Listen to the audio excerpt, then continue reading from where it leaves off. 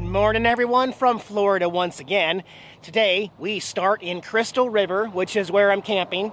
Stick around to the end of the video. I'll show you exactly what my digs are, but first, I'm out adventuring. I'm on Roxy the Rebel motorcycle, exploring the coast of Florida in an area where I've not been, and I've come across a nice little house for sale. I don't know if I necessarily like the color, but the house is for sale, and this house actually comes with a super bonus treat.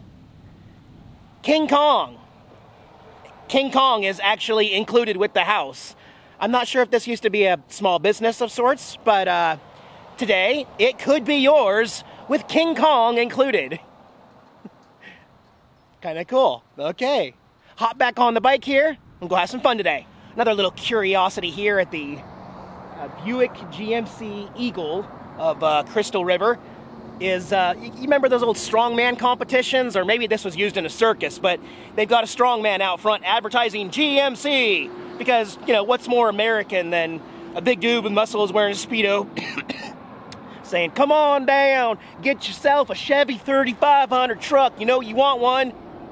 I don't. I'm not a Chevy guy, but I like the effort, and I always say, any business that puts something different, quirky, curious out front, you're good in my book. Which reminds me, I actually had a subscriber tell me from one of my previous videos that his dad worked at that steel fabrication, or his nephew worked at that steel fabric place that I went to with the metal creatures and stuff. And like I said, I wouldn't have stopped there had it not been for something a little different, roadside attraction-wise, you know. And still to this day, I have viewers ask me, Eric, how do you go to these places and find the weirdest stuff? Well, at least notice that throughout the day, I come across a lot of stuff, and a lot of it is not video-worthy in my mind. You know, you probably watch a lot of other YouTubers that upload 30 to 40-minute videos with everything, and you're just like, oh. Whereas I also sit down at the end of the day, I have a 30 to 40-minute video, and then I start cutting the crap, cutting the stuff that's, nyeh. You know, and I try to put some more original type stuff in my videos when I travel, so not everything makes the cut, and that's because I respect my viewers and I know your time is limited, so let's cut the crap and put as much as we can into a little space, yeah? Let's keep going south. We're gonna head towards Homosassa Springs, Florida. By the way, it is a warm January day. Not warm, but warm. 88 degrees in January, feels like 92 out here, and I'm soaking wet. It is moistly hot out here, and oh, the humanity of it all. Maybe Homosassa Springs might be well known for these big, cuddly sea teddy bears. They have a visitor center, so I'm gonna go check it out. Look at these magnets. That is so funny with the pink flamingos. Yeah, I got the pink flamingo magnet because it helps support Florida state parks. This park is actually a little unique, though. It actually started out as a private, almost amusement park, theme park, and then it got run down. The state of Florida purchased the property. Now the state of Florida has turned it into a state park. And I want to get some information because they've got some walking tours and boat tours. I'm gonna go find out. So you do have to take a boat over to the wildlife park. This boat's full, so I gotta wait for the next one. But that's kind of cool. They have the parking lot and then you get on the boat. It's 13 bucks to go over, so I'm gonna go check it out and share it with you.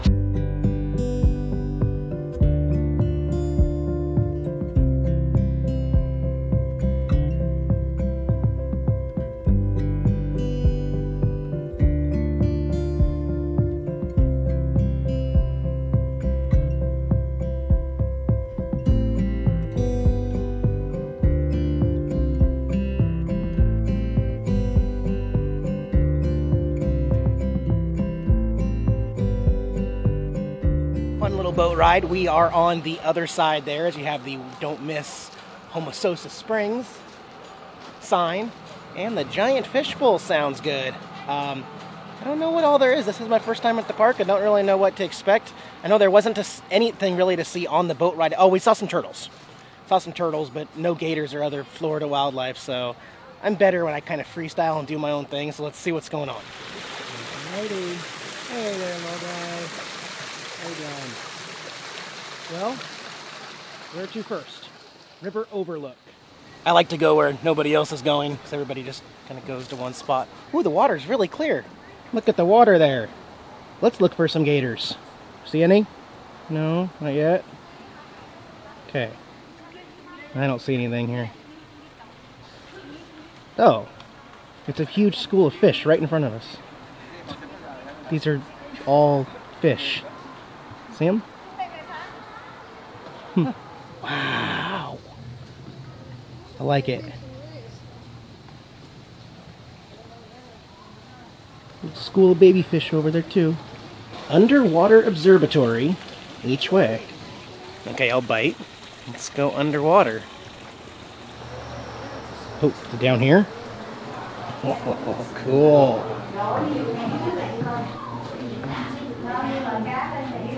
You can really get close to the fish in here. Please excuse the appearance of our observatory windows. They were installed over 50 years ago. Yeah. Been down here for a few minutes. There aren't any manatees that you can see through here, so have to keep looking. I gotta find a sea cow eventually, though. One thing he said on the boat was to watch out for gators, and there's a lot of 5 to 6 foot long snakes. Come on, come on. No, no. No snakes? No snakes, no snakes, no snakes. Alright, buddy. I am wearing my Smokey the Bear hat, so there's a Smokey right there. Poor Australia. Wildfires. Oh, Mossasa River down there. Look at all those fish. Oh, there's one guy sleeping right there. No, everybody else looks pretty happy here. I have a feeling this fence here is here for a reason. It is. We got gators. We got gators. And some sunbathing gators also. Yeah, I'm gonna stay out of that body of water.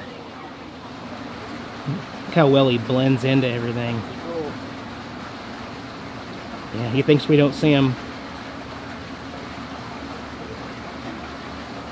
Just got word, something about a manatee feeding time at 1:30.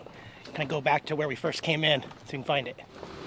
They're called sea cows for very good reasons. Their method of eating is very much like a cow. They are grazers. That means in the wild, they'd be grazing off the bottom. The only time you'd be able to get a picture is when they come up to the top, and that's usually just to breed. Our lettuce floats.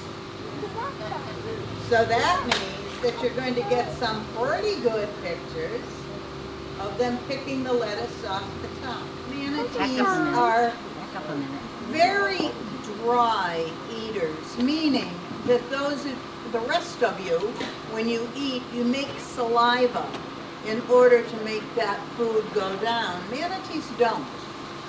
They don't require an awful lot of water, and part of what they're doing right now, part of the reason they're going under, is to keep that mouth moist as they're eating it.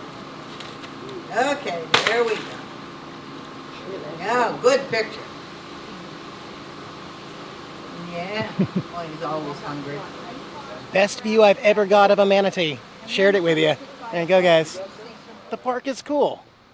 I'll give him that. I am sweating my butt off here. I'm sweating so much because I was riding. I wore jeans.